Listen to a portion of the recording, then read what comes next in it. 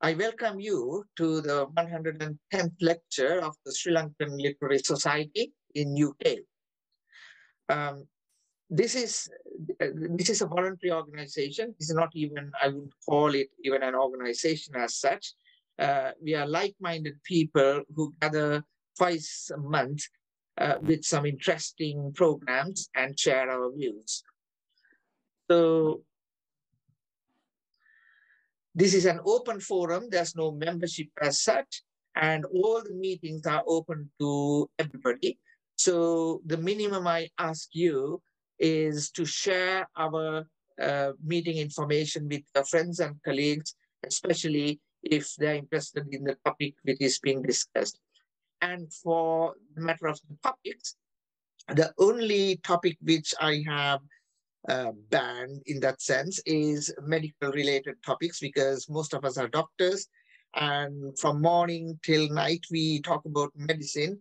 So this is our chance to talk or learn about something other than medicine. So I don't want any medical topics to be discussed here, but anything related or anything entirely outside the arena of medicine is very welcome. Today I heard from somebody that is going to volunteer. Can you please write down your email in the chat so that I can contact you? Thank you very much. Sure. We have a WhatsApp group. Actually, we have two WhatsApp groups. First one is the notification group, and you will only receive the notifications of future meetings and any other last moment notifications such as cancellations you will receive from that. Whereas there is another group, I call it the Viat Walpal group, and we have lots of political discussions and unrelated things as well. So if you want to make up a friendship group, Viat Walpal group is a very good one for you. If you just want to know or participate only in the notifications, please let us know, either Dr. Mahendra Kansal Korala on this email, or you can email me on this, so that we would add your names into those groups.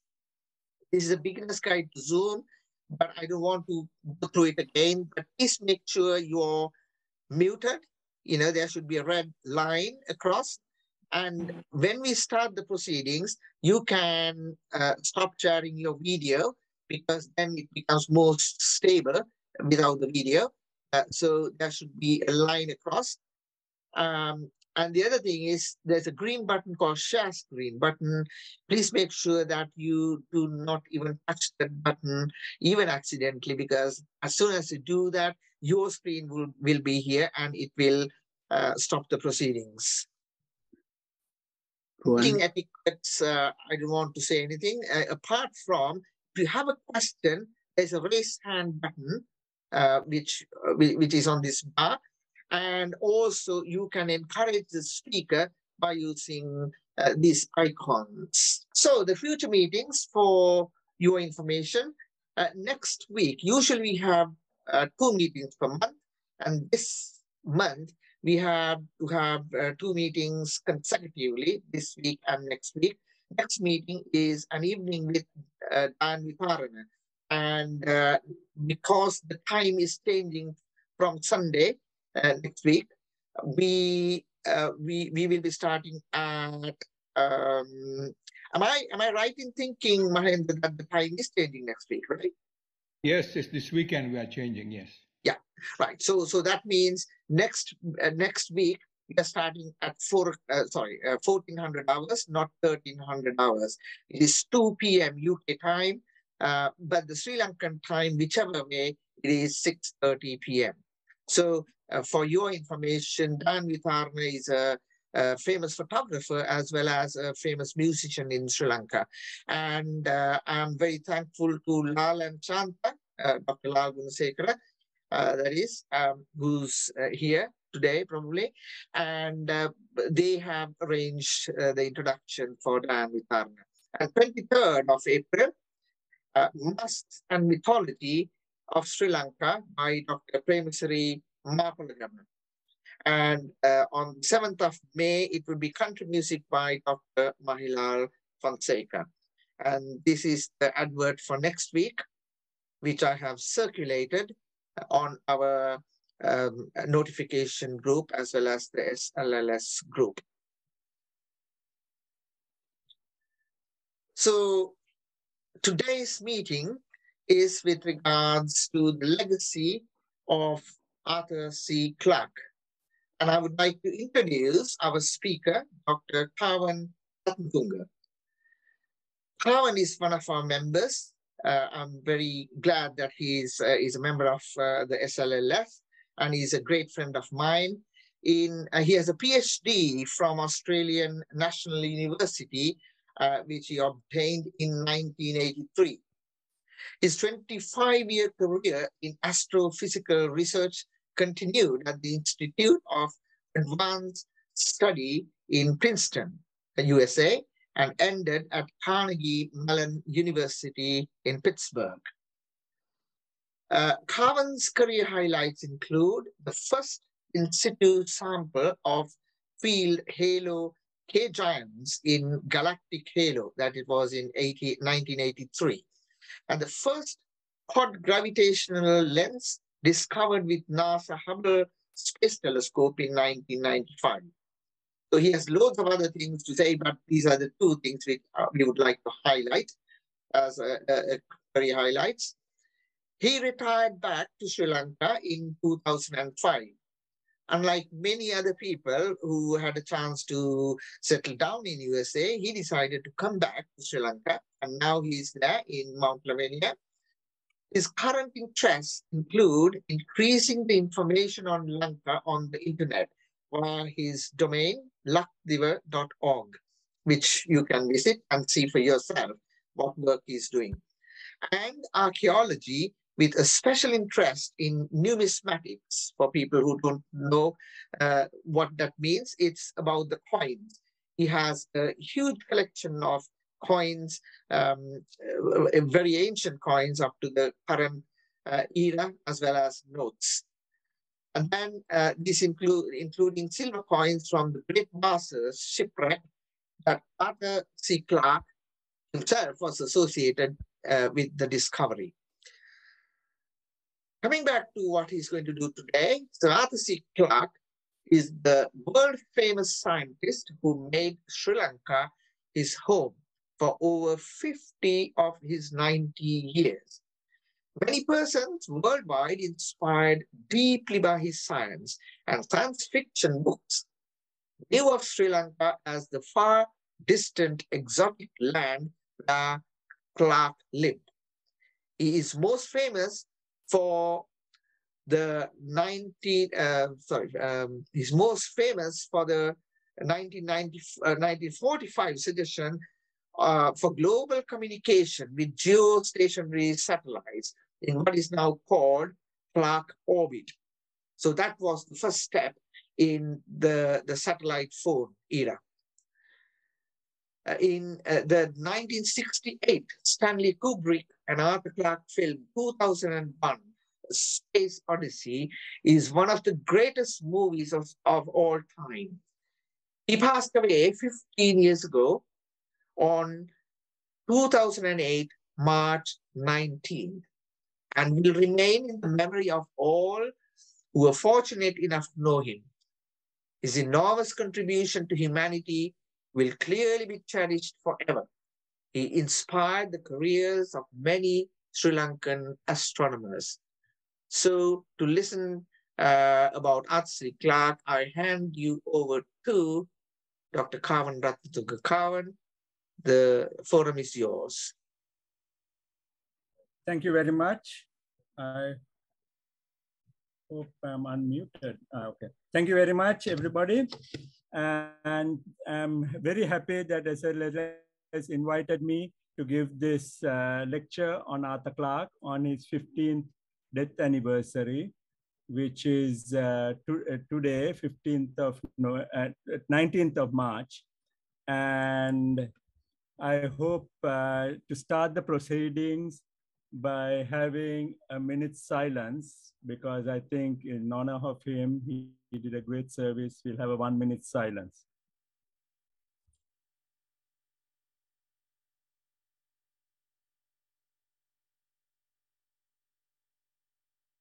Thank you very much. And I request everybody to have their video muted to make sure that the reception is better. Okay. So I talked today about Arthur Clarke.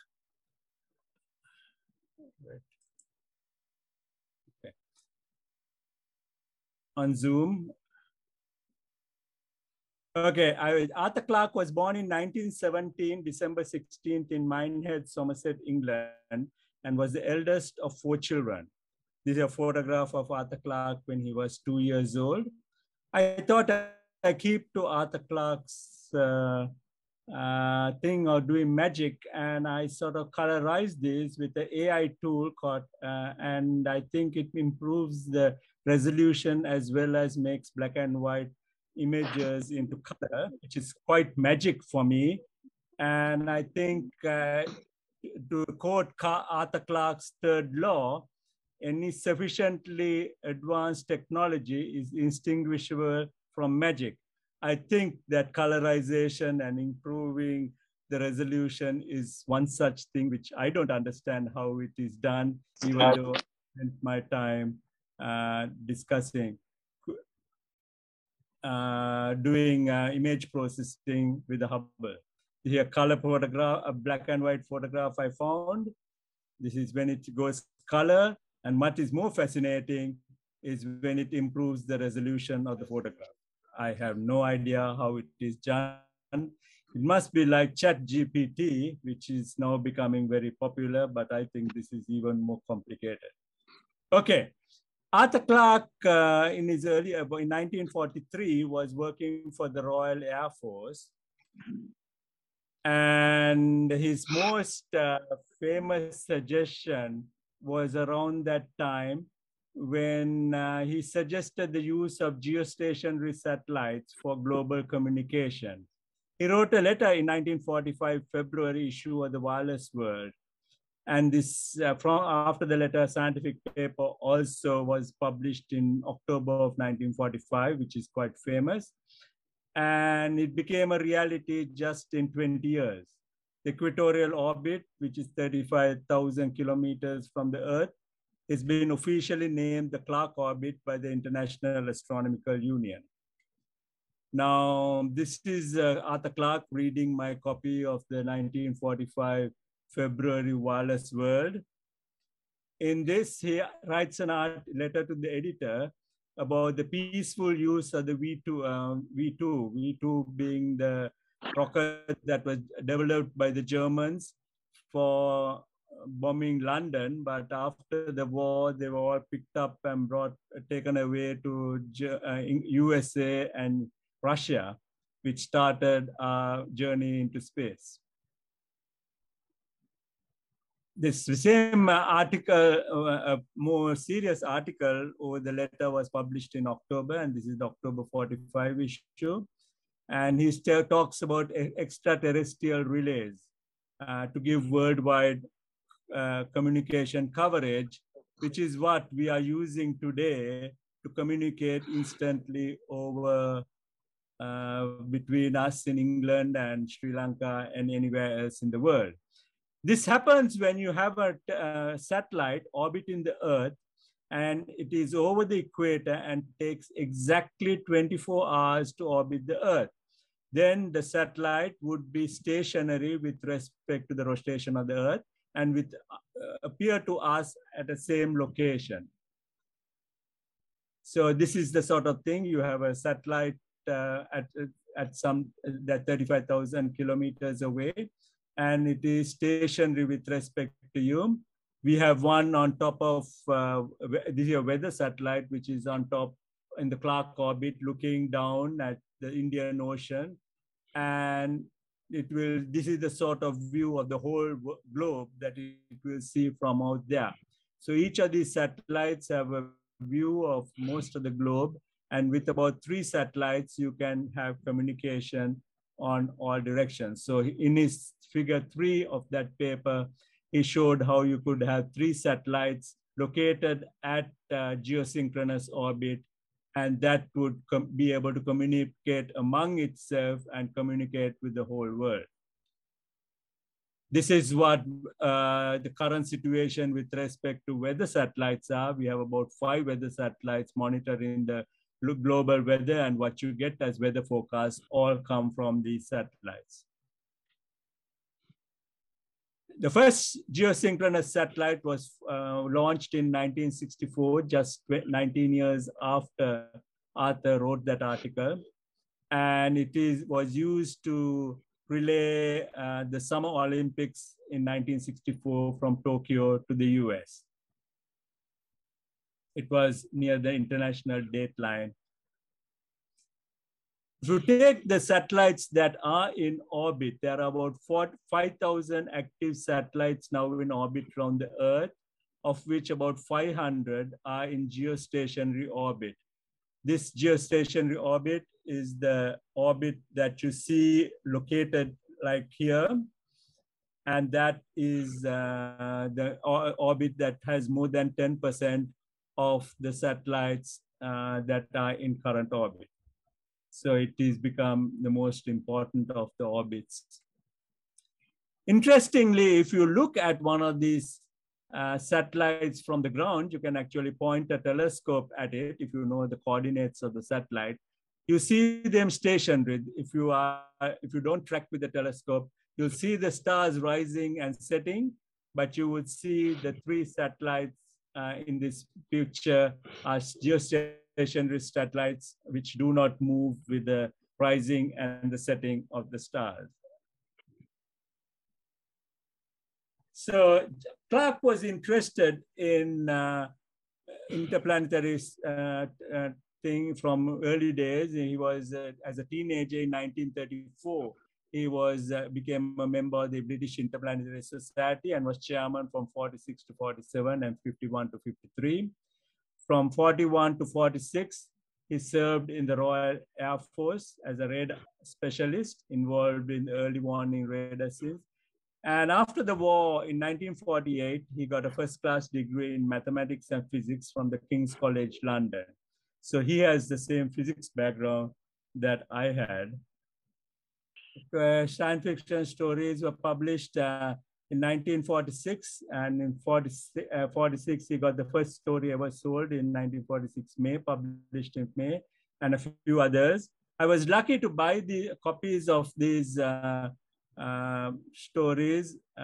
So he has described all these articles, and I will, the first article was that he published was in April of 1946. And he had an article called Maria in Astounding Science Fiction.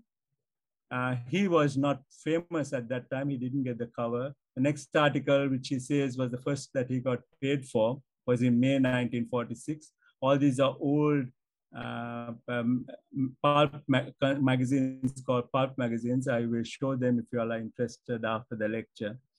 Guardian Angel was written in April of 1950 and really became the groundwork of a story that became his book, one of his most famous books called Childhood's End. And that was, I think, in my opinion, his best piece and the one that made him famous, but he was still not on the cover of these pulp magazines. This is the book Childhood's End by Arthur Clarke, the first edition, paperback, not the hardcover. His first novel, Prelude to Space, was published in 1951, and it gave a plan about how to execute a spaceship, build and execute a spaceship to the moon. Really sort of giving a description of what the moon travel would be in a more realistic way than Jules Verne, I guess.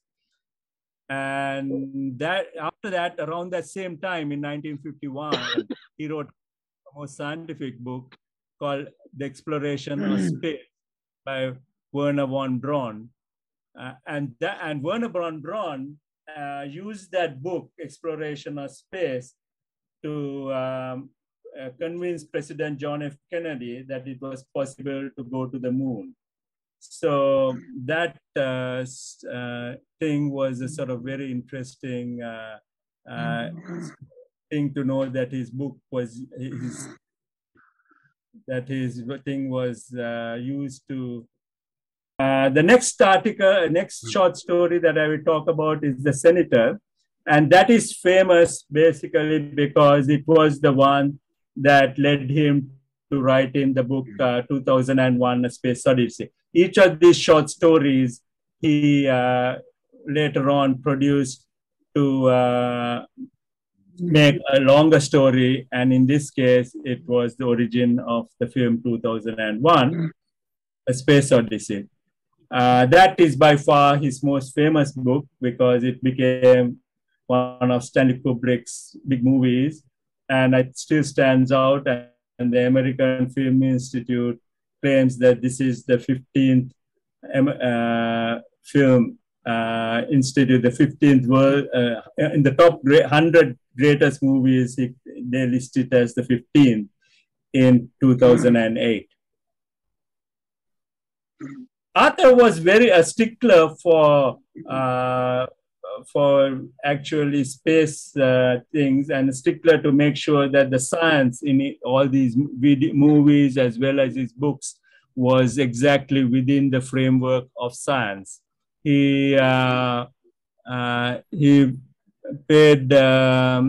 He was very worried, and I can remember him discussing this with him, that the scene of David Bowman going through the vacuum to re-enter the spaceship Discovery after the computer refused to let him in. He knew that if somebody goes into vacuum, that person's blood would boil. But he got medical opinion that will happen only after about 15 to 30 seconds, because there had been experiments done to do that with various animals as well as I'm not sure, I don't think it was done with humans, and in vacuum, and that was about 15 seconds. This is a picture of Arthur C. Clarke in 1968 on the making of the movie. It was only in 1953 that Arthur Clarke became famous enough to get the covers of the pulp magazines, and these are two pulp magazines where he is displayed in the cover. There are quite a few more. His most famous book is Rendezvous with Rama, which he published in 1973. It won all the major awards, the Hugo Award and the Nebula Award, and this created a big, database of fans. And the movie with Morgan Freeman was produced, was supposed to be produced and released in 2009. But this movie has not been so far been released, and sadly in development only. Clarke's books have been translated to many languages, about 40 languages, I'm told, by looking at the internet. And one of Mr. Bandusila, who is in the audience today, translated them about 10 or 15 of his books into Sinhala, and I understand they have also been translated to Tamil. So this is one of Bandusila's books in Sinhala. Arthur Clarke's, one of his books, which is quite famous, is called Profiles of Paradise, Fountains of Paradise, and set in Sri Lanka. He wrote this book in 1976, and the concept that he has proposed there to go to space using an elevator is being seriously considered and supported by Sri Lankan breakthroughs in nanotechnology. Talk a bit about that. The basic idea is that you have a very strong cable, the equator, stretching up to the Clarke Orbit. Then this, so that you have a counterweight. You had a counterweight beyond the Clarke Orbit, so that the center of mass of the system is on the geosynchronous orbit, and this thing has to have a very strong cable. This is sort of artist's conception of it. You will have about a 13-ton elevator, which will go with a capacity of about 20 tons to take things into orbit. The operating costs are estimated to be about $250 per kilogram, which is a lot less than the $10,000 per kilogram that it currently costs to put a thing into orbit. So this way, if this becomes reality, and there is a Japanese firm which is saying that they could do this by 2050, I'm not sure whether that is a realistic estimate, but people are seriously considering this and trying to do it to make it a reality. The climbers will take about 8 days to climb up to geosynchronous orbit. And there is a lot of stuff about this, and they have had conferences about this many times. And the base will not be in Sri Lanka, I mean, for many reasons. One is that it has to be exactly on the equator, and we are not on the equator. And the other thing is that it needs to be a region which does not have much lightning. And the area that has been selected for it is about 1,500 kilometers from the Galapagos Islands, which according to this chart has the least amount of lightning strikes. And a mobile platform will also allow it to avoid some of these lightning strikes. So this is, I will quote Clarke's second law: the only way of discovering the limits of the possible is to venture a little past them into the impossible. So maybe, I'm not sure whether this elevator will be possible, but without trying, we'll never know. And that's what he said, the Clarke's second law was. Arthur Clarke was in 1986 named the Grand Master of Science Fiction, and would clearly be remembered on the vein of Jules Verne and H.G. Wells as one of the greatest science fiction writers.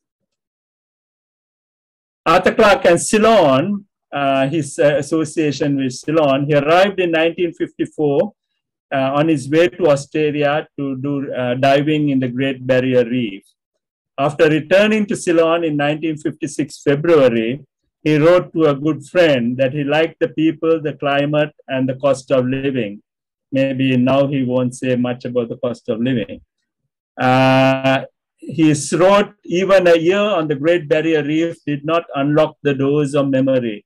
Not until I came to Ceylon did I fall in love with an exquisite arc of beach on the island's south coast and decided to establish a home there. This place is Gaul, and near Gaul, Unawatuna near Gaul, on the southern coast of Ceylon. This is a picture of the Unawatuna before all the hotels took over, and now it's not as nice and clean as what Arthur could remember it as when he went there. He also wrote, the drab, chill northern beach on which I had so often shivered through an English summer was merely a pale reflection of an ultimate and long unsuspected beauty. Like the tree princes of Serendip, I had found more than I was seeking in Serendip itself. 10,000 kilometers from the place I was born, I had come home. He says also, and away from the slender palm trees leaning over the white sands, the warm sun sparkling on the waves as they break on the inshore reef. The outrigger fishing boats drawn up high on the beach. This alone is real. The rest is but a dream from which I shall presently wake. That was what Arthur Clarke wrote in 1964 on Sri Lanka. One of the first things he did in 1959, he started the Ceylon Astronomical Association. He was the founding president of it. And during the 60s, he used to travel the world and bring back the latest news with pictures of space exploration, which is shared at our monthly meetings held at the USIS. The Lincoln Auditorium used to have our monthly meetings of the Astronomical Society. That is when I first met him. And he clearly inspired the careers of some of us who became interested in astronomy and space. I can mention at least 4 or 5 who were inspired by Arthur Clarke to become astronomers.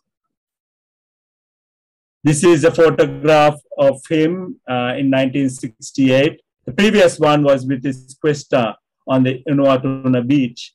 This one, the Questa is sitting on the side, and he has the first Ceylon's desk computer, which was in 1968, an HP 9100A, which I think was gifted to him by HP.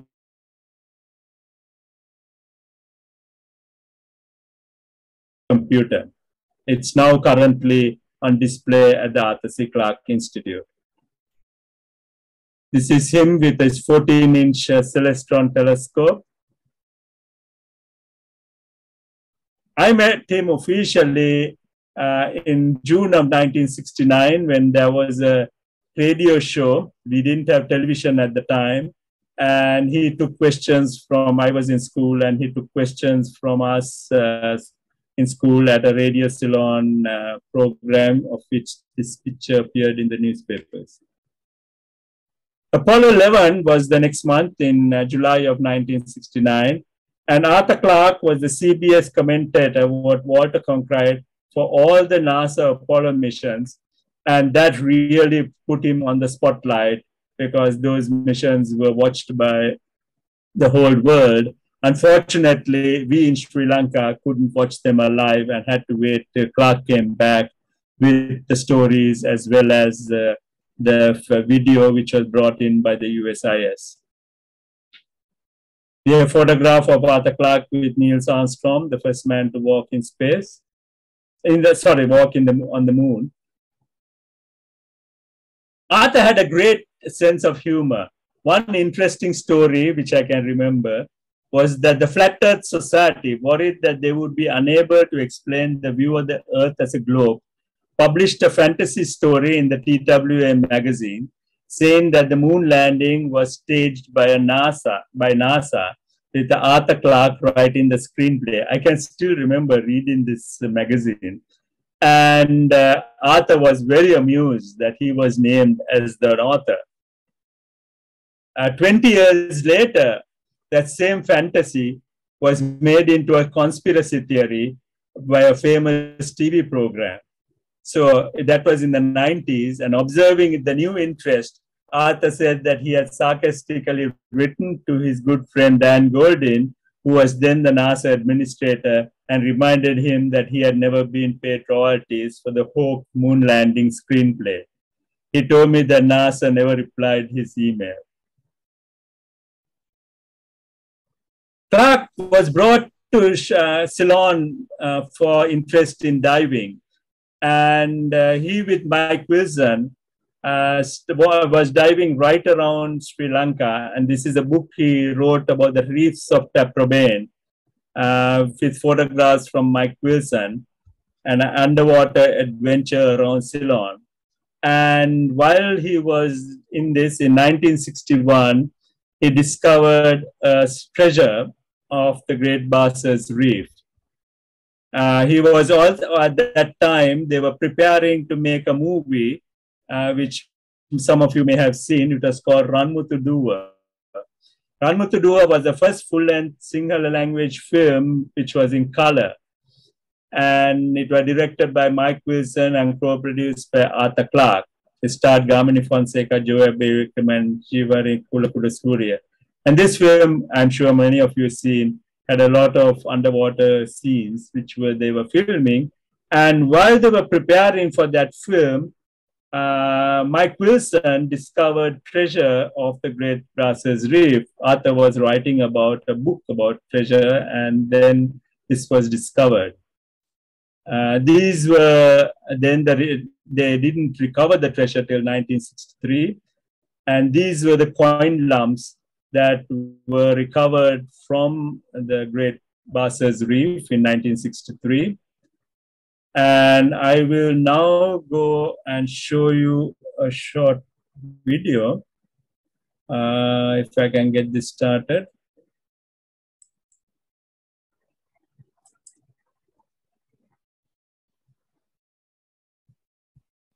Where is that?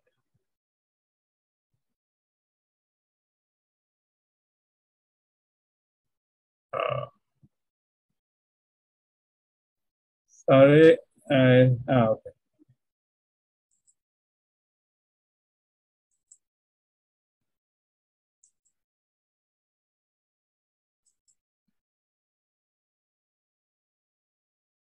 Oops. I don't seem to be getting that video. I will show it at the end of the talk after I get out of the PowerPoint. So the Great Basses Reef is off Kirinda, or sort of on the side of Yala, which is more famous. And it is visible. It's out here. If you can see my arrow, it's out here off the coast. There is a lighthouse there. And this is a sort of a drawing of the shipwreck that was discovered, where you can see various things, an anchor on the bottom, various areas where coins were found.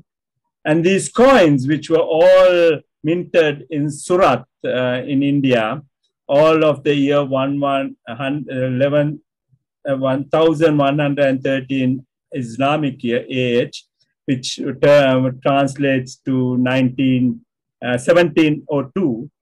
And it had this nature, and you get lots of lumps, most of them in the center of the lump being quite in mint state. And this is a complete lump, which is currently in the Smithsonian. I managed to see it in the Smithsonian in Washington, D.C. It's not on display. It was on display at an exhibition. This was the book that Arthur wrote with about the discovery, Indian Ocean Treasure, around that time, in addition to his bigger book. This is a lump of silver rupees, one of the tiny part of one of those lumps. The big lumps had about 1,000 coins. This one must be having about 25 coins, and a few other coins from the reef, which I managed to acquire. I will show that thing. Arthur went diving again for his last time in 1992 when he was 75 years old. And this is a picture of his last dive. Arthur also starred in a film, Baddegama, in 1980. It's Leonard Wool's The Village in a Jungle. And it starred him as a minor role as the English judge, and had Malini Fonseca, Joe Abevikrama, and Vijay Kumar Tunga, the former husband of Chandrika Kumaratunga. He also had a series of TV things called Arthur Clarke's Mysterious World, Arthur Clarke's World of Strange Powers, and Arthur Clarke's Mysterious Universe, all made by the Yorkshire Television and showed on TV. Some of these, I think, were shown in Sri Lanka. I was abroad at that time. And there are 52 episodes in all. I'm not sure whether it's available. I have not watched them all. And that is his TV. So you can actually show a whole year worth. Clarke was made the Clarke, what he calls the Clarke Act, was allowed him as a distinguished guest to live in Sri Lanka for the full year without paying tax on his foreign income. Till then, till 1976, Arthur used to live 6 months abroad and 6 months in Sri Lanka because of the reasons of tax. And this act allowed him to continue to live in Sri Lanka permanently without going abroad. And that was a great, he spent more of his time in Sri Lanka after that permission. In 2005, the government presented with the Lanka Abhimanya, the Pride of Lanka, which is Sri Lanka's highest civilian honor. Arthur Clarke was not only made his home Sri Lanka, he adopted his lifestyle. For those of us who had an opportunity of meeting him regularly, he was a friend whom you could drop in without any appointment and discuss life, the universe, and everything. That is sort of very nice to the fact that he did not require, I mean, now even we don't even visit relations without calling and finding out if they are in and whether they are willing to, we can visit. But those days when we were small, I can remember you didn't visit, when you visited relations, you never called ahead, because that was considered in Sri Lankan culture to be an insult. Why you wouldn't come if I was not here? So another thing I can remember from that day is something which I've been spending a lot of my mornings for the last couple of days, which is to see sunrise behind Sripada. The first time I saw it was in 1976 from a rooftop from my home in Pullupitia. And I wanted to photograph it. I didn't have a telephoto lens to fit onto SLR.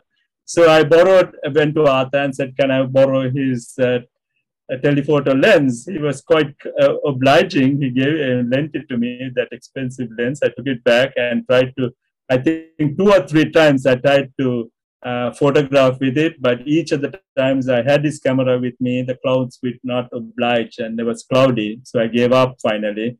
The last time before leaving Sri Lanka in 78, I said, I will go up to the roof just to see. And it was the day that it was perfectly clear and I saw a glorious sight, but no camera. I had to wait till 2007 to get my image, which is shown here. Arthur Clarke was also went in national dress. I can remember being embarrassed when I was in Western attire. And when he arrived at my wedding in national dress, in a smart national dress, I was really embarrassed to be in Western attire. I remember him commenting about the modern watches on those hands in full Candian regalia. So I have sort of adopted it. I have never worn suit or tie since 1982, and was inspired by Arthur Clarke that you don't need to wear suit and tie.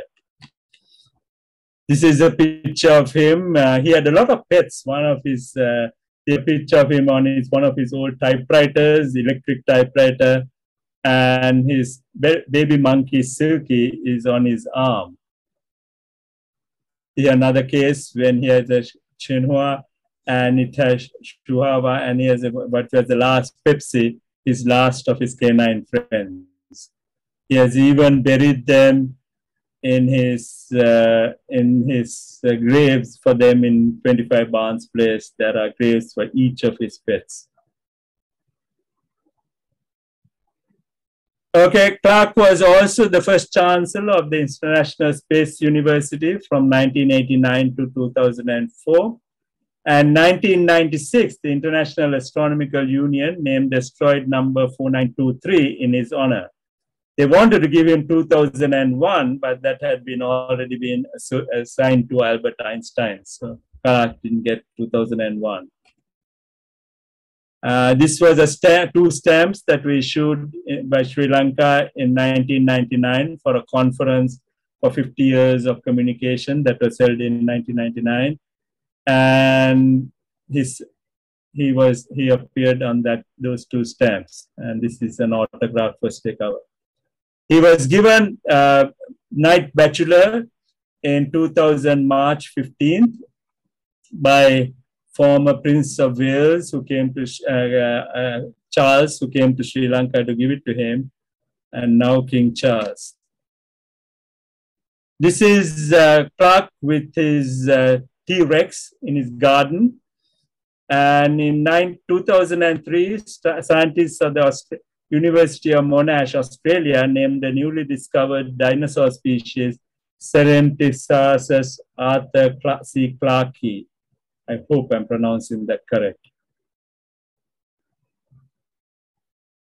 This is his visiting card where he had written his email address. His email address was only known to his close friends, and that was one of the top secrets that he wouldn't let any of us who knew it share it online with anybody. He used to autograph books for his fans. This is a bookplate autographed by Arthur Clarke. And his rare first editions of Childhood Zen have sold for over $4,000. That was a long time ago. It must be a lot more expensive now. And he was once commented that he has autographed so many of these rare copies that unautographed copies may be more valuable. Yeah, the good sense of humor. In 2000, when I was in Carnegie Mellon, they wanted me to interview him for a program called Earthware. And a good word in 2050, will computers help or hinder? That interview is posted on YouTube if you all are interested. I can provide the link. In 2003, HAL 9000 was inducted into the Robot Hall of Fame of the Carnegie Mellon University. And at this function, I can remember that was the view of HAL 9000, and he comments, although I've never considered 2001 as a strict prediction, but as more as a vision, a way things could work. I have long kept track of informally of how our vision compares with computer science reality. Some things we got right, even righter than we ever had reason to suspect. Others, well, who could have known. So that's what he presented there. At that event, 2 other robots were inducted into the Hall of Fame.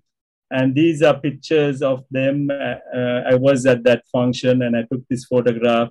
And I will give this as a task for everybody to predict who those 2 robots who were even famous. They are 2 famous robots, not in their costume as they appeared in the film, but they are 2 famous name recognition robots. This is a photograph of Clarke in 2005 March, when after the tsunami of 2004 December, for the first time, he traveled down to his place in Hikkadua.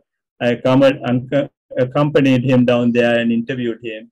And I can still remember on that trip, him going to Novatuna and seeing it in its destroyed state, refused to even get down from his car.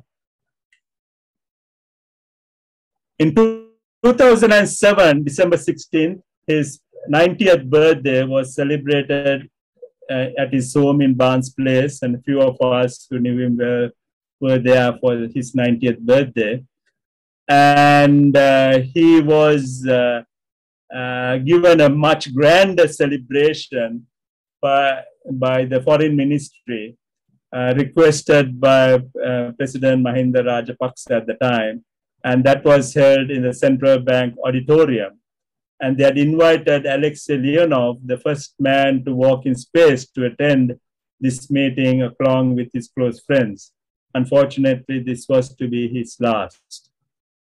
That's a photograph of Arthur Clarke at that event with the huge cake that was there. This is Arthur Clarke with Alexei Leonov and Mahinda Rajapaksa. I was able to have an exhibition of my collection of Arthur C. Clarke memorabilia at his official birthday party at the Central Bank. His 3 wishes for his 90th birthday was to see evidence of extraterrestrial life, which we still have not seen, and that we kick the addiction to oil, and to see lasting peace established in Sri Lanka. That fortunately happened about 2 years after his passing. I will end this talk with a few quotations from Arthur Clarke on religion. And on Arthur Clarke on religion says, one of the greatest tragedies of mankind is that morality has been hijacked by religion. On religion, he says, the most malevolent and persistent of all mind viruses, we should get rid of it as quick as we can. On Clarke is quoted to have said in a book, Childhood's End, that the only form of purified Buddhism, the most austere of religion, still survived. This was a quotation from his book, Childhood's End, which he wrote before he in 1953, before he settled down in Sri Lanka.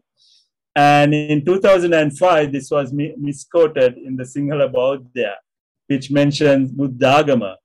And he was quick to point out that he was talking about the philosophy, Dhamma, and not the faith-based religion practiced by a majority in Lanka.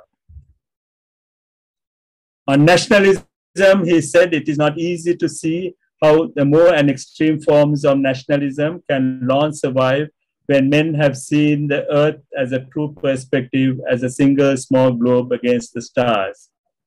There is a hopeful symbolism in the fact that flags do not wave in the vacuum. So we have not come back to it. We are still warring between nations at the moment. On climate change, he said, climate change has now added a sense of urgency. I would like to see us kick the current addiction to oil and adopt clean and renewable energy sources. Our civilization depends on energy, but we can't allow oil and coal to slowly bake our planet. His view of the future, which he had published many times in his science fiction books and science things, stories featured the extrapolation of technological innovation and scientific breakthroughs. An optimistic view of science empowering mankind's exploration of the solar system and the world's oceans. Images an Ethiopian setting with highly developed technology, ecology, and society. I hope it happens because we don't seem to be tending in that direction at the moment. So Clarke's first law I will show, he said, when a distinguished but elderly scientist states that something is possible, he is almost certainly right. When he states that something is impossible, he is very probably wrong. There's been many such cases, and so I think he has been right. Arthur Clarke passed away at 1:30 a.m. Sri Lankan time on 2008, March 19th in Colombo. This is him lying in state at his home residence. Father Mervyn Fernando there. He was also a president of the Astronomical Society at one time and a good friend of Arthur C. Clarke's. I remembered when I saw that scene there, that it reminded me of the scene of David Bowman in Arthur Clarke's film 2001. In the last scene, one of the last scenes, when he says he fumbled for the light switch in the room that was plunged into darkness, and within seconds he passed beyond the reach of Bowman dreams. Arthur was very completely secular and did not see the need for religion. He had left instructions that absolutely no religious rites of any kind relating to any religion, faith should be associated with my funeral, and no intervention from the government of Sri Lanka or the United Kingdom. It was held on Saturday, March 22nd, 3 days later at General Cemetery, Karantha. It was attended by his brother Fred and sister Mary and 3 nieces. I spoke to the nieces. Unfortunately, some of them had not been to Sri Lanka during his lifetime. And he was there to rest next to Lesti Ekanayaka, who died in a motorcycle accident in 1977, July 4th. This is the funeral cortege. And this is his brother Fred and sister.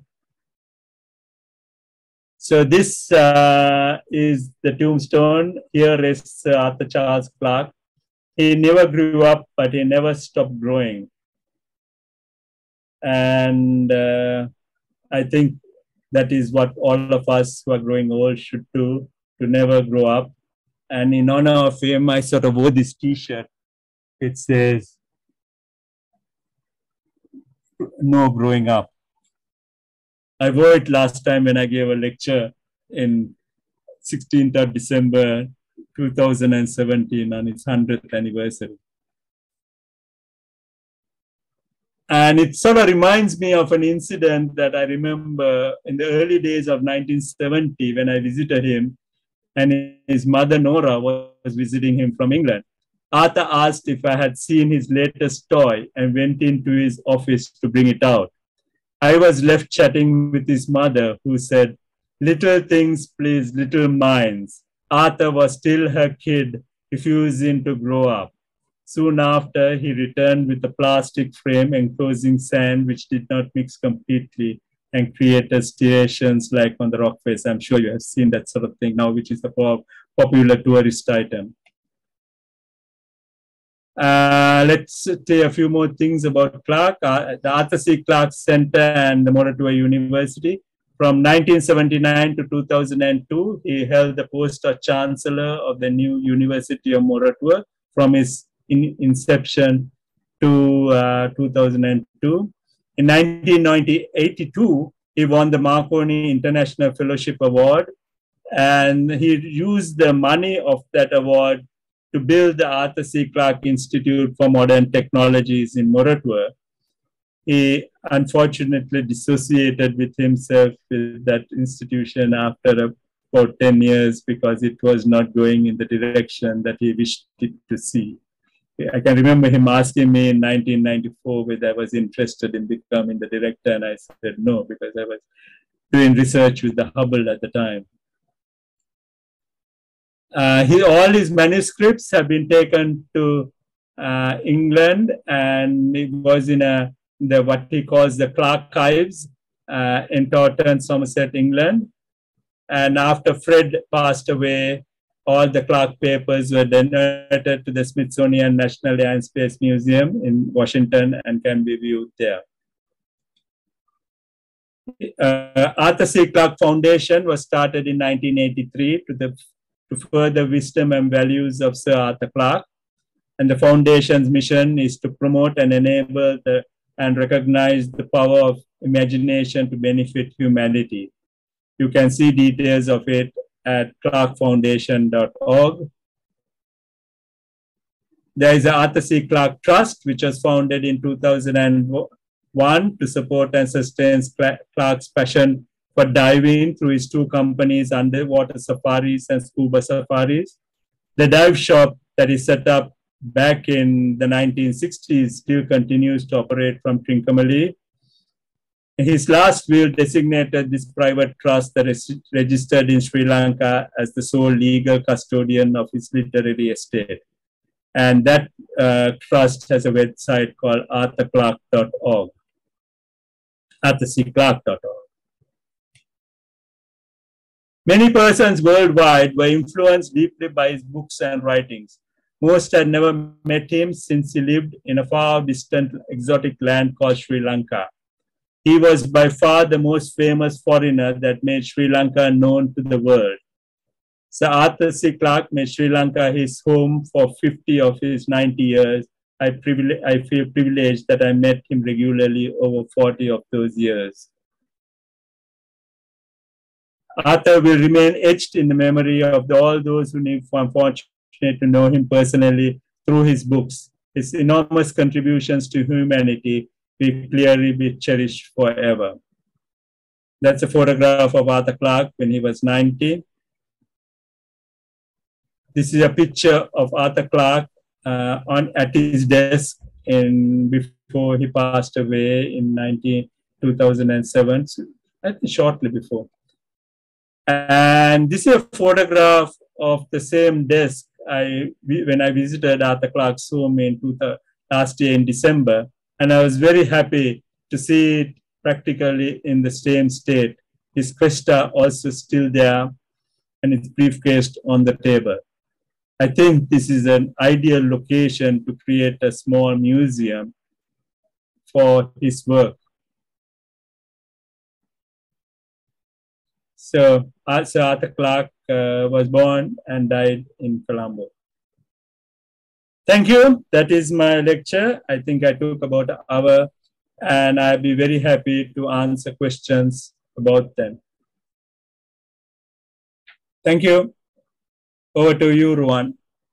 Thank you very much, Kavan. If you go off the screen now, we can... Yeah, I will stop share. Yeah, thank you. Started with...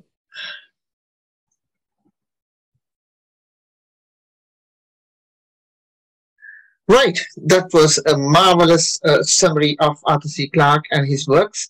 Thank you very much, Kavan, for that. So this is the time for all the questions. Do I see any hands?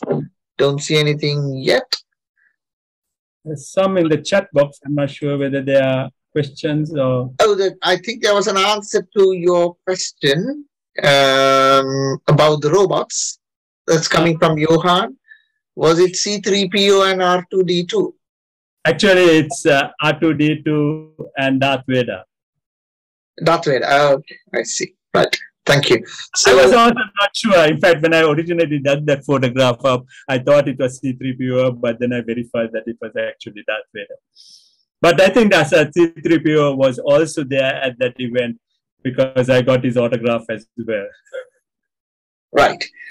Ari. Dr. Rowan, can I take 1 minute? Okay, yeah, that's fine. It's, was it picture? Yes, go on. Yeah. Show your face. First of all, I also have to thank Dr. Kavan for giving us a very comprehensive lecture with a lot of information about Professor Arthur Clarke. And unfortunately, in my area, there was 2 power failures. Therefore, one thing is, I want to ask Dr. Ruan, if possible, let us know the link for the recorded program, if possible. I don't know whether Dr. Kavan mentioned in his lecture about thermal power research, which was done by Dr. Arthur Clarke in Trincomalee area. Did you? I only mentioned quite a tiny bit of what he has done. I think if I was to write about all his things, it would take a couple of hours. So please tell us a bit more about Kitsere. Oh, right. For a start, can you just put on your video for us to see who you are? Yeah. This is me. Oh, there you go. Right. Former director of meteorology. Now I am retired. Actually. Okay, then Dr. Ruan, I think we will get a chance to see the record of this program. Yes. So we have a YouTube channel. If you just go to the YouTube and search on the Sri Lankan Literary Society, all the previous recordings are there. But give me a couple of days until I edit today's program and publish it. It will be published tomorrow or day after tomorrow. Right. Thank you very much. Thank you. Now I can see Ari has put up his hands.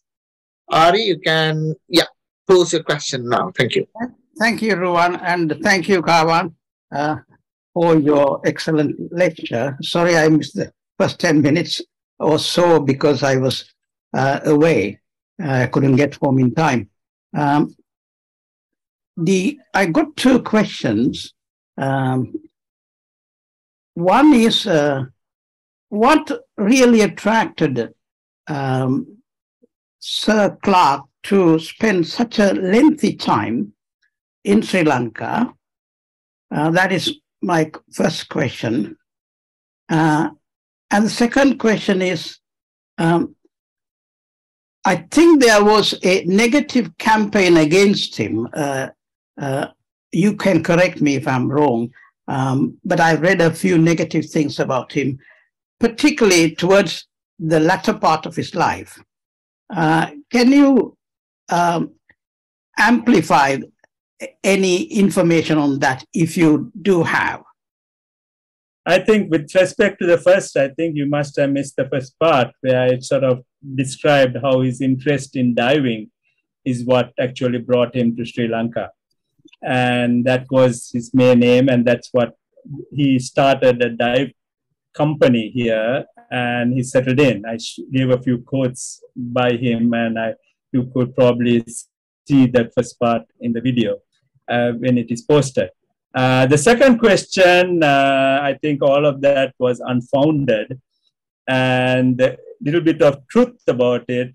I would ask you to read his dedication in the book Fountains of Paradise, where he sort of, you might interpret what that is. I think that is the only official interpretation of what was then distorted in the latter years when he was just about to get his knighthood and got it delayed, and he sort of Charles postponed his trip to Sri Lanka and came, I think, in about 2 years after he was awarded the knighthood.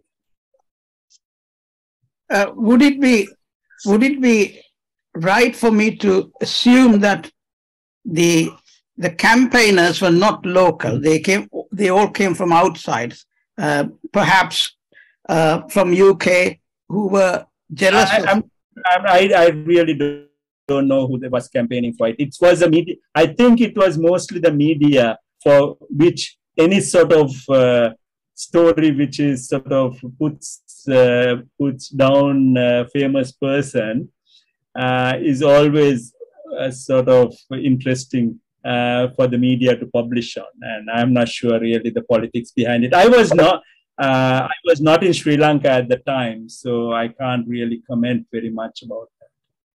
Thank you very much, Kavan. Hope your gossiping mind is satisfied, Sati. Yeah, it's more than gossip, because it is very seldom that we as Sri Lankans looked down at people from overseas and abroad who come to serve our country. And I was basically interested in finding out who initiated the... I think it must have been the foreign media, who are always interested in a juicy story. Thank you. Okay, let's go to Mahendra. Hello, Kavan. Thank you for the most comprehensive talk I have ever heard on Arthur C. Clarke. I learned a lot today, and thanks very much to you. And to be quite honest, I didn't know that you were so closely associated with him. You're a lucky man. I feel jealous. Now, my question is about his attitude to religion, which interested me. Was he dismissive of religion, or did he consider it irrelevant, or did he consider it positively dangerous? I think I quoted him as what he has said there. He definitely admired Buddhism in the philosophy of Buddhism rather than the religion Buddhism, which is currently practiced in Sri Lanka. And that's what he quoted even in Childhood Journey, which I quoted just even before he came to Sri Lanka. So I think he felt that religion, he was a scientist. He was like me, sort of a person with no religion. And I think he found that religion was a sort of non-scientific thing that we should give up in our scientific age. What did he mean when he said that morality was hijacked by religion? No, religion, because a lot of people say that you won't, if not for religion, the people will not be moral. The people will be killing each other if not for religion. And I think myself that that's a misnomer. You can have an educated public who will know the social norms. And that is what Buddhism brings. The philosophy of Buddhism gives that moral thing without having any religion associated with it. Personally, for me, Buddhism is not a religion, but a philosophy. And, like Confucianism or whatever, they are not, you don't need a religion. A religion is something where is faith-based, where you are believing something purely on faith without any understanding. And that is what he was against. Philosophy, like Dharma, was not an issue for him.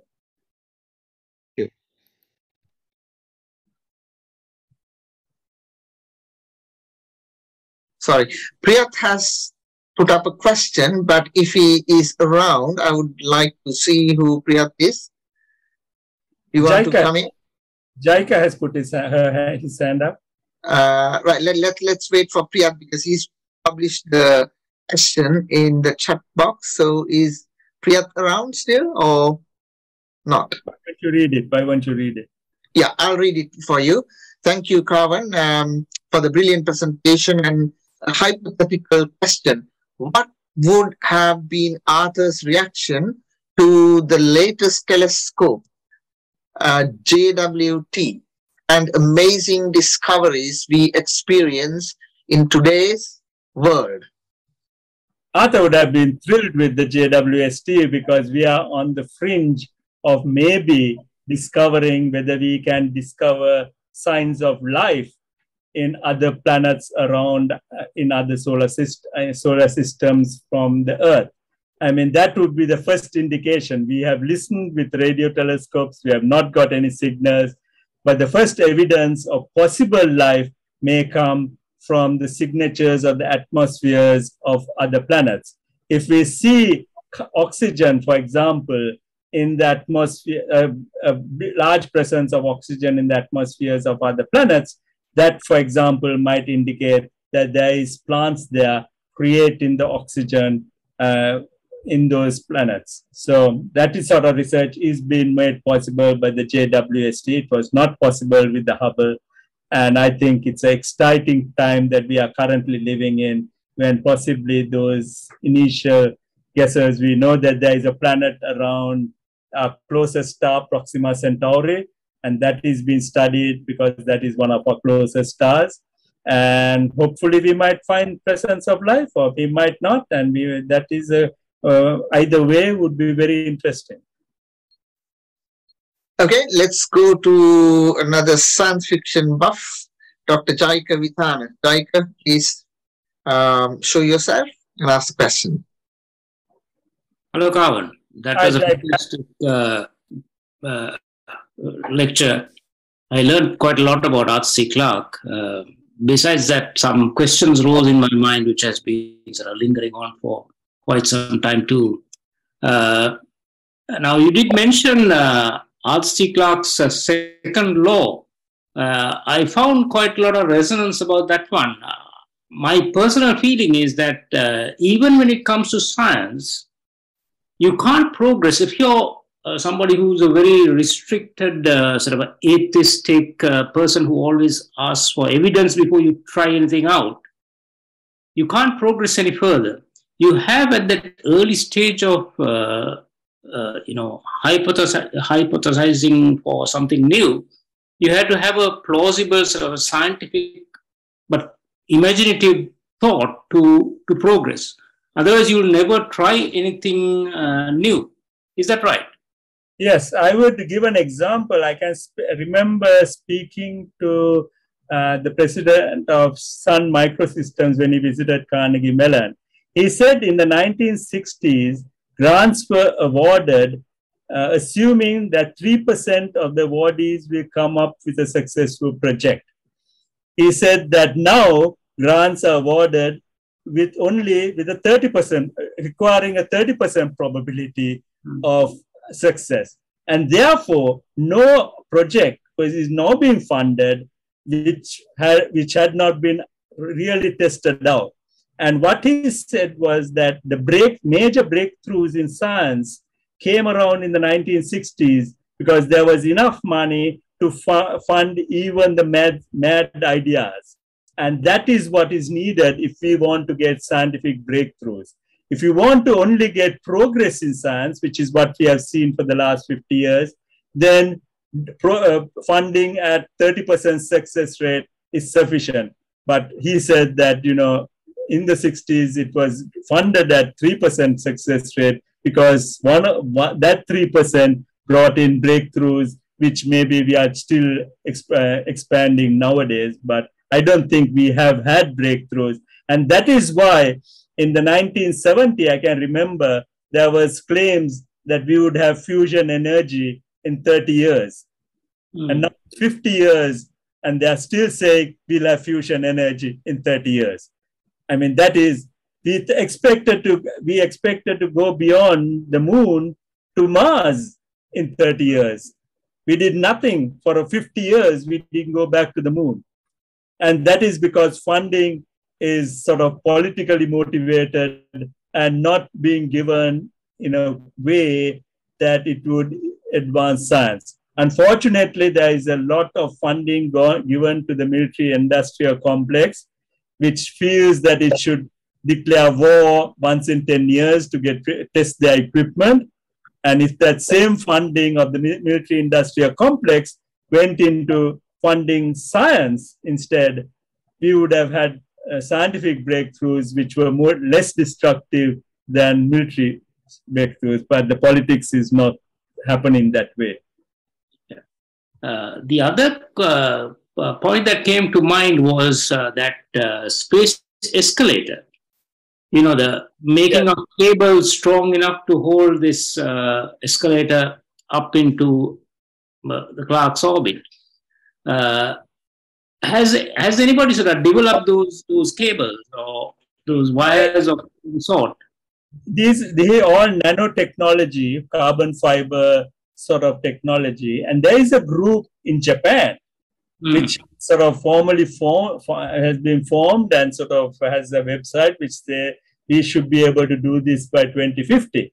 I think that's optimistic, but without giving a deadline like that, nothing will happen because everybody will say, okay, no point even thinking about it. I think that Japan has a group which is actually actively working on it because they have regular conferences on this topic, maybe once in 5 or 10 years.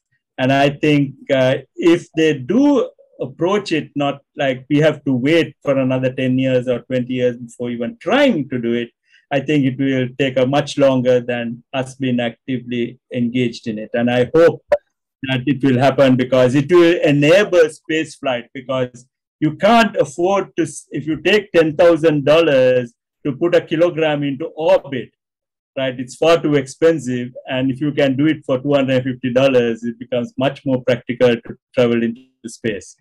Yeah. Just a final observation. This was about Arthur C. Clarke's funeral, and that the photograph he showed of Martin Bormann, reaching out with his hand up like that. There's a theory that Martin Bormann actually died because when he was getting old, when he was lying in his bed, that one day a monolith came along and gave him a bill for all his private health care. And the shock made him die. So, that's a nice conspiracy theory. Yeah. Thank you, Kavan. That was brilliant. Thank you very much. Thank you, Jaika. Okay, I'll come to Hada in a minute. We have another person whose hands up already, Dr. Diamanda. You can put on your video and ask your question, please. Thank you.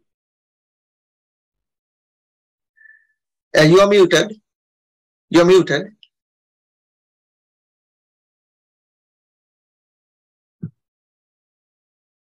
Can you unmute, please?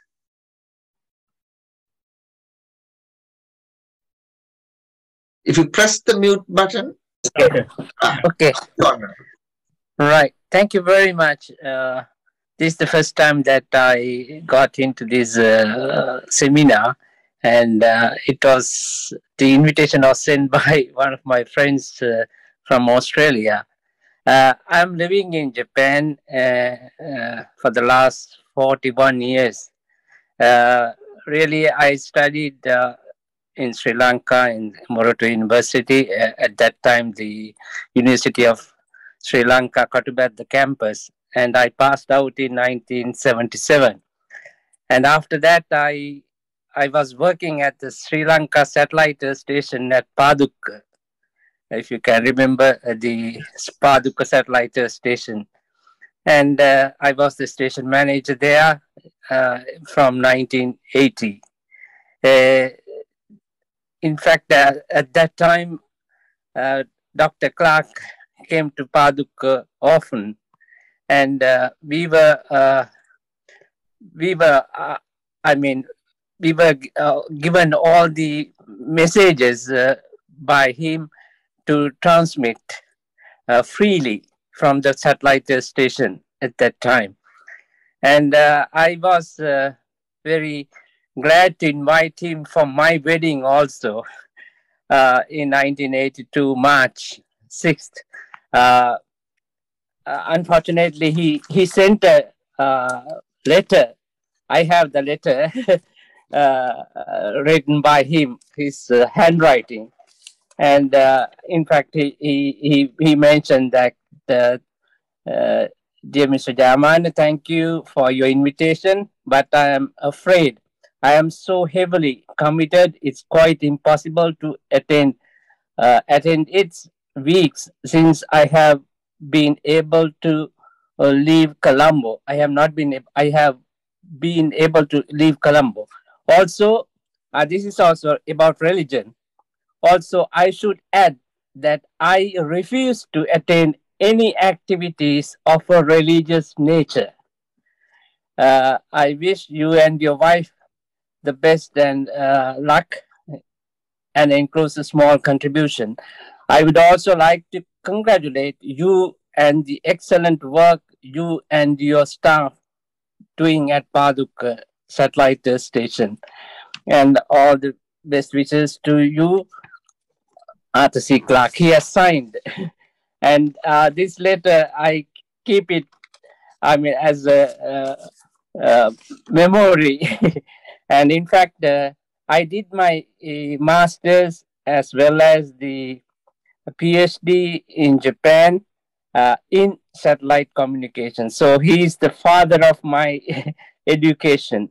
And in fact, after that, I started working in Japan Telecom, and I was at the satellite stations as well, and I retired in 2014, and now I'm retired.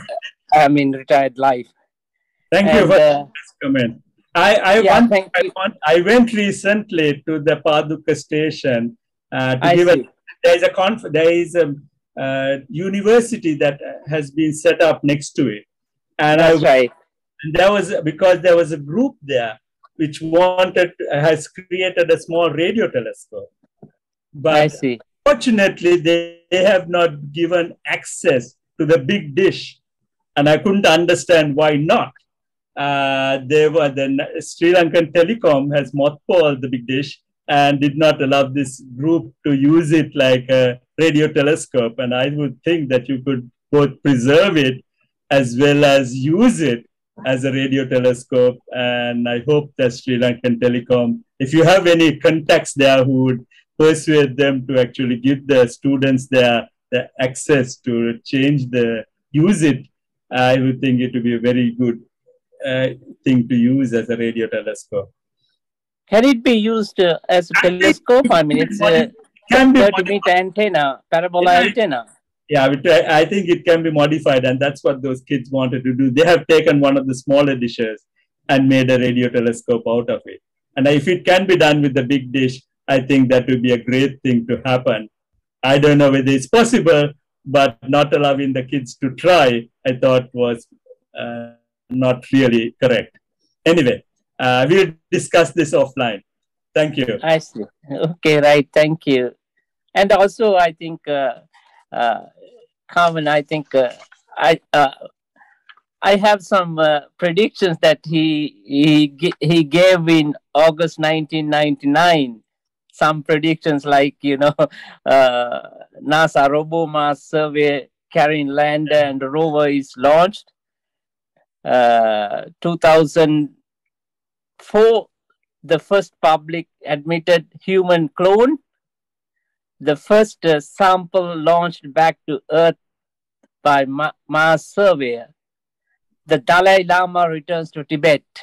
The world's coal mine closed in India.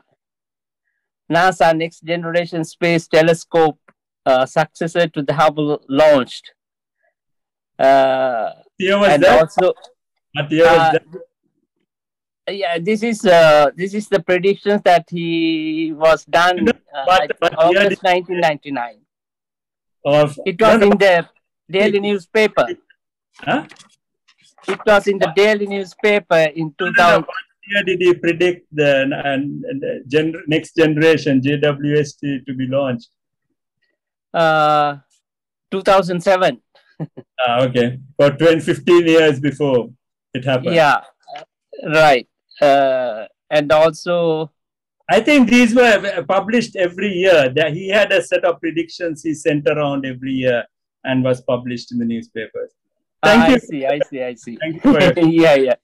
And also another one, a city in North Korea is devastated by the accidents, explosion of an atomic bomb. He has also predicted that. Might happen now, not in North Korea. Okay, thank you. Are there any other questions? There seems to be another question from Haja Maruf. Haja, you can unmute yourself. Dr. Ravan, that was an excellent presentation of Arthur C. Clarke. He was a great scientist of the science of astronomy and whatever the space travel and everything. But I definitely disagree with his consistent denial of religion. I believe that we have 50 trillion cells in our bodies, which were only about 600 billion cells when they were 12 weeks old in the mother's womb. And each one of them producing 1.4 volts of electricity. So we are a big, massive construction that has been done by somebody. So, and second thing is, I know this is a forum of scientists. Science has to understand. Shall we keep to science, please? Shall we keep to science here? I think it's not an appropriate forum for you to preach. No, I'm not preaching. I'm just keeping to science only.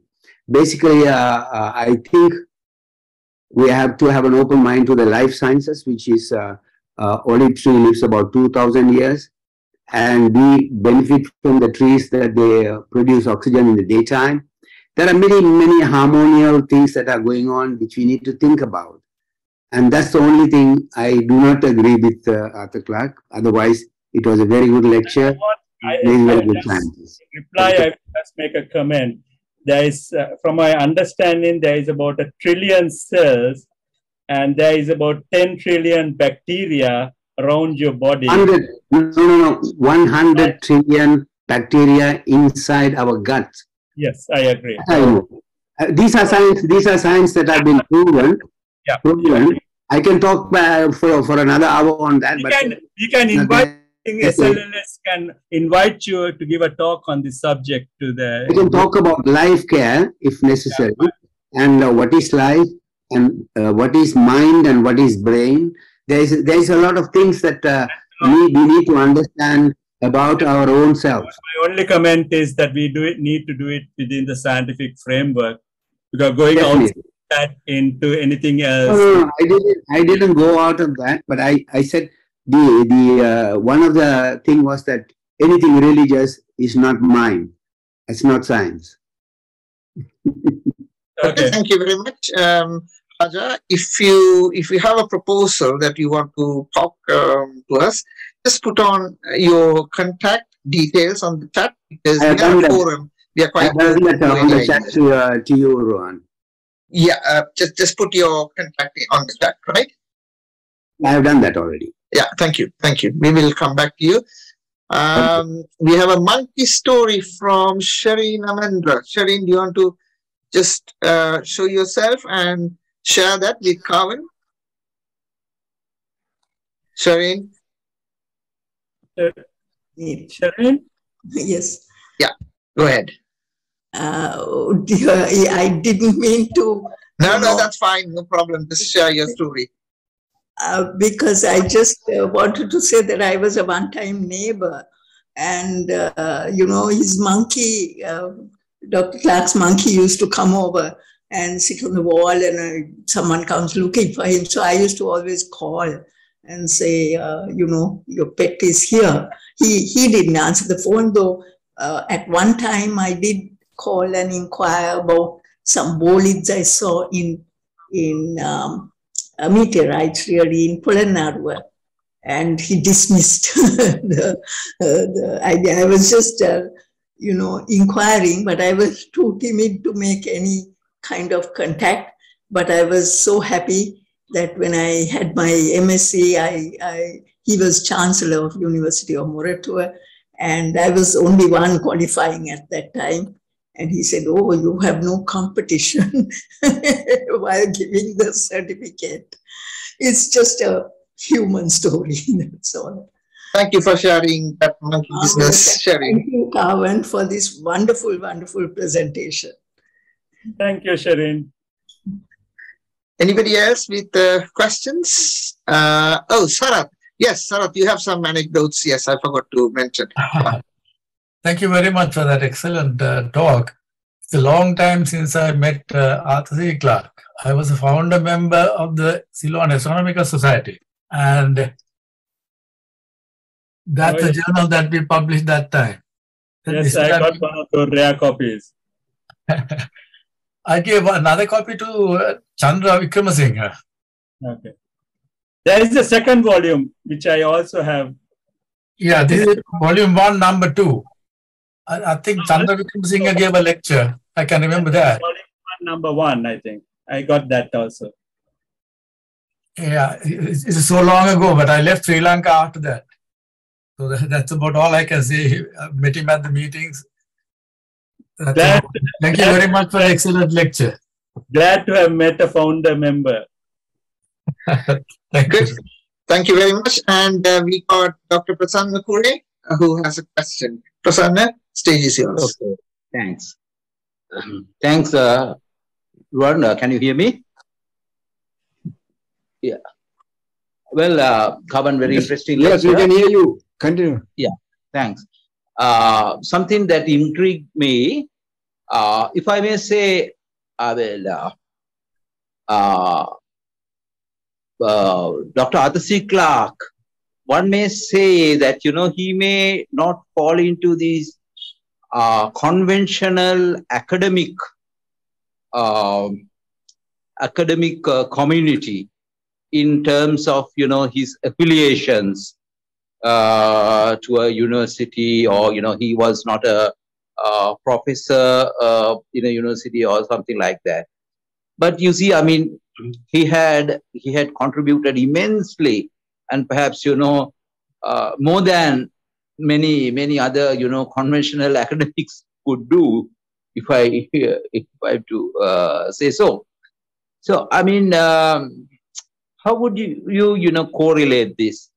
I mean, see a man who was, very independent, who was, kind of, island unto himself, who was very independent, comes out, with such fabulous ideas. Yeah, how can you correlate this, Kavan? One of the things that I know that he funded, which was clearly something which was not within the scientific framework, was cold fusion. For some reason, he got very fascinated with cold fusion, and I think he put his money behind that, thinking that was one of the mad ideas which will turn out to be real. Unfortunately, it has not turned out to be real, and I think he lost a lot of money in that exercise.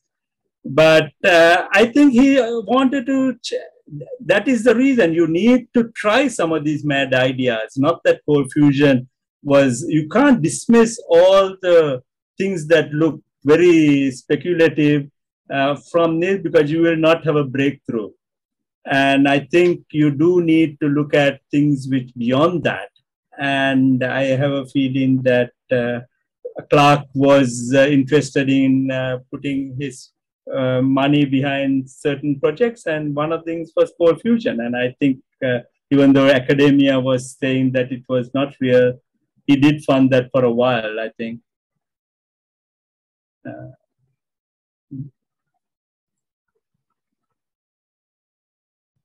We have to fund the, we have to have people like Clarke who don't look at everything strictly according to whether it can definitely happen. And that is what current, most of the current public funding, if you take NASA funding or whatever, you have to almost say that I can do this before they will give you funding to do it. And that is really, as I said before in the answer to JICA, is not the correct way to get breakthroughs. You do have to go beyond the possible and try out few of the mad ideas into the impossible. Unfortunately, there are too many people who are currently exploiting, sort of making up things without, real justification, and exploiting that situation. So the grant funders have been more conservative, because they have a limited amount of funding now, and they have to give it to ones that they feel they will have results with, and they can't afford to give it to the ones which are just speculative. But clearly, to get breakthroughs in science, you have to go into the speculative mode. And now, luckily, there are private companies which are willing to fund some of these more speculative ideas, because they know that what the return they would get is enormous if any of those turn out to be real. I hope that answered your question. Yes, Kavan. Yeah, that's information to me. Thank you very much. Are there any other questions? I was just trying to put up information about our YouTube channel, but I can't do it at this stage because I'm recording this. So anyone can. Can I ask a question? Has anybody been to Minehead and seen his Clarke Ives in the audience?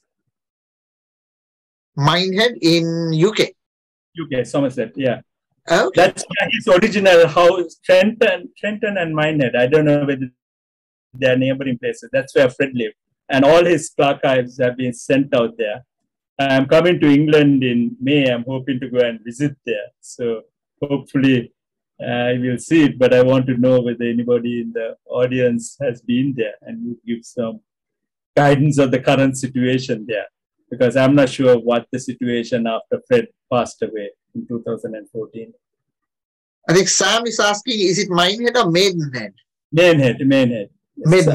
Maidenhead. In Wales.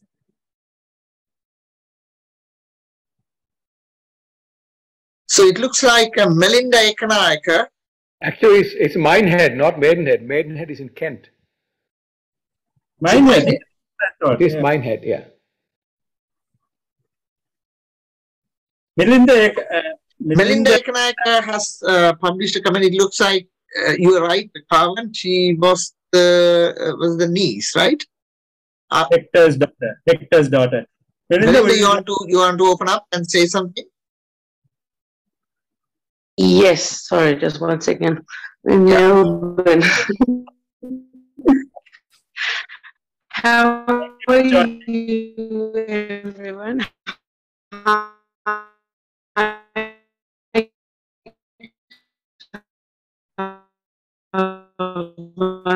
It's a bit low. You're not getting through. Sorry, Melinda, we can't hear you very well. It was interesting to actually listen to you telling me about Uncle Arthur's mom. You used to say it all the time, you know, at home. Can you hear me now? Yes, we can hear you now. No? Can you? Yeah. Yes, we can hear you. Hello? Thank you. Yes. Yeah, we can hear you. Yes. No, I didn't know about mom talking about simple things, pretty simple minds, because I never met Uncle Arthur's mom, obviously. But he used to say it all the time about us. You know, whenever we used to watch movies in his house or in his room, and you know, he'd be like, I'm like, nothing, simple things. Thing to know about how it came about. he's just saying.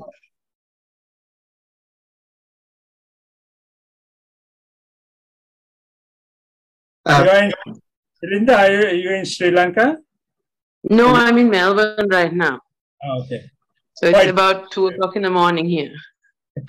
Thank you, Worship. I have a 6-month-old, so that's why I had to come to the other room. Oh, thank you so much for joining us. Do you know the answer to the question Kavan asked, the memorabilia, is it in Minehead or Maidenhead? Where about in UK? Do you know that? I actually don't know as well. I can't remember either. Okay. I think it's Minehead as well. Like I remember Minehead is the word, the area. I think it is. That's what Rohana said. 100% sure it's Minehead, not Maidenhead. Maidenhead is in Kent. Okay. No, yeah, no, it should be Minehead, is in yeah. Somerset. Minehead is in Somerset. Yeah. Yeah, then it'll be in Somerset. Yes, it'll be in Somerset. Thank you. Thank you. Yeah. For staying up late. All right. Well, Thank you. welcome. Take care. See you. Thanks. Bye. Thank you. Bye-bye. Are there any more questions?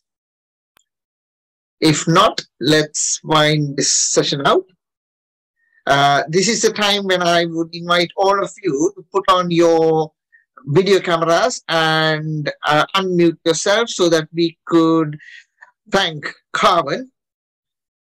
Kavan, it was a treat as usual. You have done previous sessions for the Sri Lankan Literary Society, but this one is much more interesting to me because of your personal involvement with the subject you're talking about, Arthur C. Clarke. And thank you very much. And let us all thank Kavan in our usual manner. Thank you. Thank you everyone for organizing this meeting. I think it was first time I'm attending your 100th meeting. So I'm 199 meetings later I have attended. And it is good. We also have a monthly meeting of all my batchmates. We call it SLIMO. Narada Vijayatilaku, who is here, participates in that. We call it Sri Lanka International Medical Organization.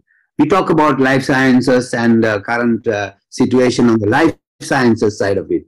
The interior, the lower part of our lives, and not the higher up environmental universe that we are talking about at this moment.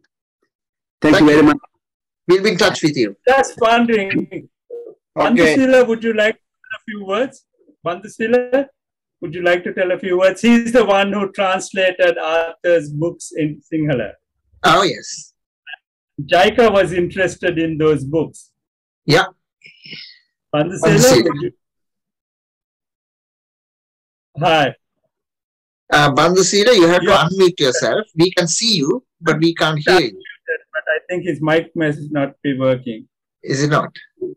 I didn't hear you. No, I think his mic is not working. Probably. Okay. Is it working now? Yes. That's fine. Yeah, go ahead. Yeah. No, my association with him was very limited. Only to, present him a book whenever I publish one of those. But he was very, very, I was unknown character, but still he was very cooperative and he was very helpful. And whenever you ask a question, he went in lengthily into explaining it. So it was a pleasant association, a pleasant meeting. But he couldn't read the Sinhala books he wrote. Obviously. How many books did you translate? Altogether now about 16. 16? 16. 16. 16. Yeah. Wonderful. So everybody have a nice evening, night or morning, wherever you are from. Thank you. Bye. Thank you, Edu.